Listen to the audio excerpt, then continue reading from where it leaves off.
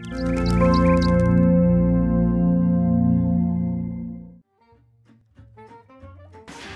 showroom, and this is just to let you know, these are all designs that we work with artisans in Peru.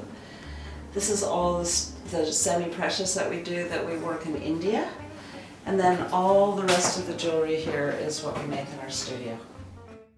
My name is Wendy Mink. I have a jewelry manufacturing business here in New York City.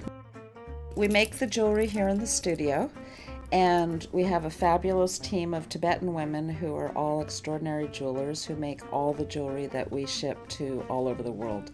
Japan, Europe, Saudi Arabia, and of course to small boutique stores here in the United States.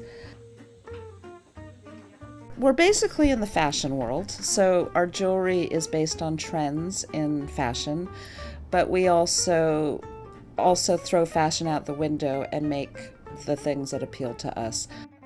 I'm very, very driven and inspired by Indian jewelry, and I think working around so many Tibetan women, that part of the world has always appealed to me. So I think my design influence is definitely Indian, Nepalese, and Tibetan. For me, this company is, as I've said before, is a truly collaborative one.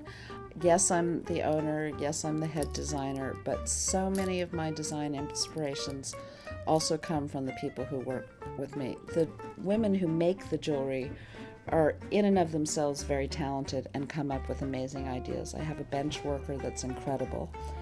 And the actual handwork capabilities here are really above and beyond things that I've seen in the marketplace. In all the years I've been doing this, I absolutely still am obsessed with jewelry.